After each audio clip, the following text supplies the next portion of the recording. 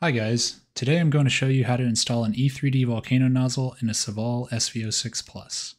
The advantages of the E3D Volcano Nozzle over the Sovol proprietary nozzle are that the E3D nozzle is more prolific.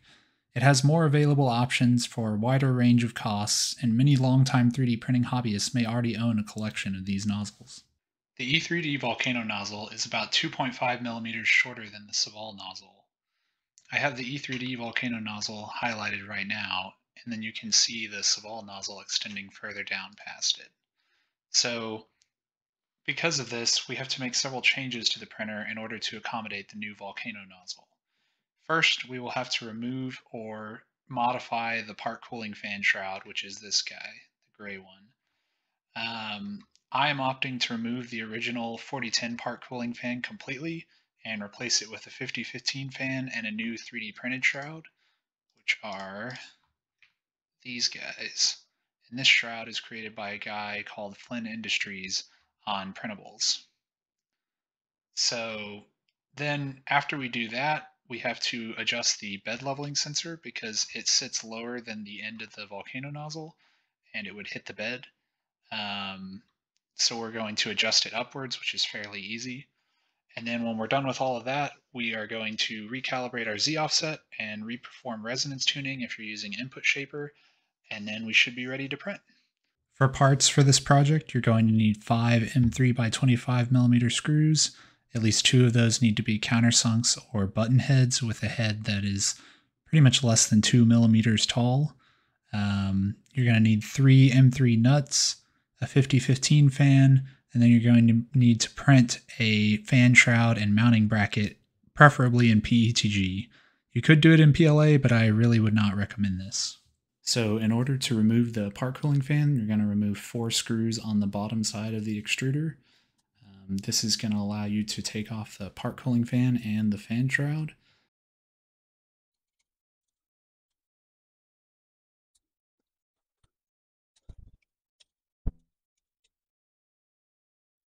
Once you have those off, there's going to be 2 more screws underneath, and that will allow you to remove the part cooling fan bracket.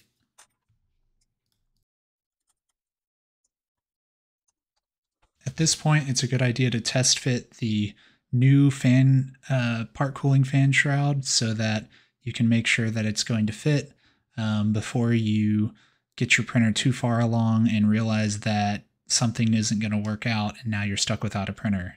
I have multiple printers, so that's not a problem for me, but if it's your only printer, make sure that the new fan shroud is actually going to fit and use the screws that you're going to use because if you have the wrong size screws, you might find that it doesn't fit. So I'm going to show you how to install the new fan shroud. At this point, you should not adjust the wiring. We'll do that later on, just in case you run into an issue. That way you can still revert back to the original part cooling fan. In order to install the new fan shroud, you're going to need to remove 2 screws off the back of the X carriage, and I'll show you that. And then once you've removed those 2 screws, you're going to install the fan shroud using longer screws. You can't use the original ones.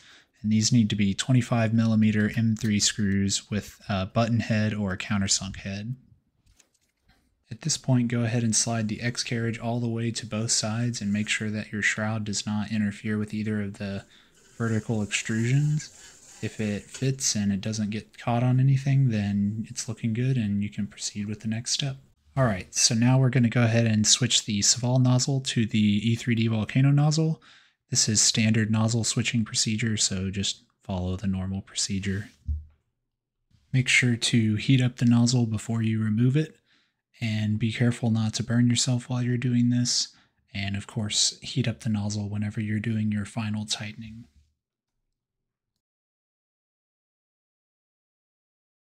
So in order to adjust the ABL sensor up, it's a pretty easy process. First things first, we have to remove this screw right here, and then we'll have to slide the wiring over to the side, and this carriage that the sensor sits in will slide down. So the bracket that I just highlighted will stay on the extruder, but I'm going to blank it so that it's easier to see what I'm talking about next. Once you slide this carriage down, you can leave the wires plugged in. there's a set screw that's within this little threaded insert, and it's really hard to see, but it's in there.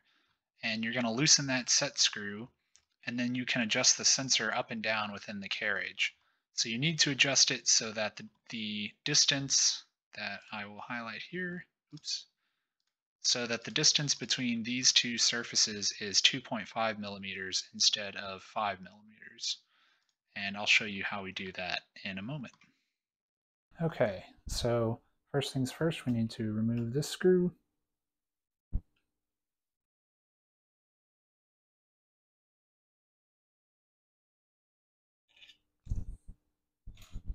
And then this wire should just slide over and the carriage will slide down.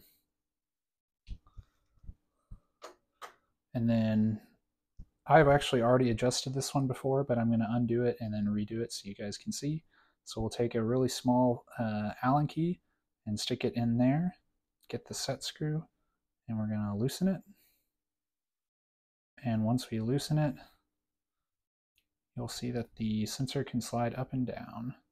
So we want about 2.5 millimeters, so I'm going to take this 2.5 millimeter Allen key, and we're just going to set it on the Allen key, like so. Here. And then we're going to re-tighten the set screw.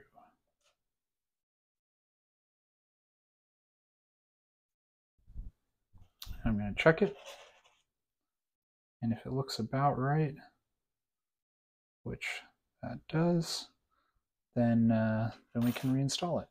And reinstall is just the opposite of removal. Here, I'm going to make sure I tighten this all the way.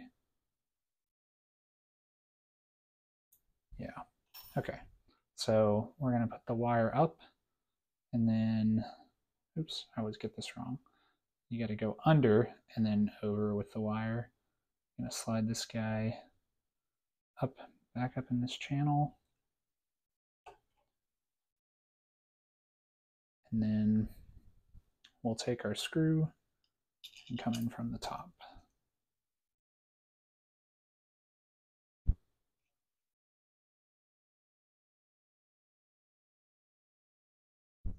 Next, we're going to try homing the Z-axis and see if everything still works now that we've adjusted the sensor. Before you do this, make sure that there's nothing on the extruder head that sits lower than the nozzle. If that's true, go ahead and start the homing procedure. While you're doing this, make sure you keep your finger on the power switch so that you can kill it if it keeps going and doesn't stop.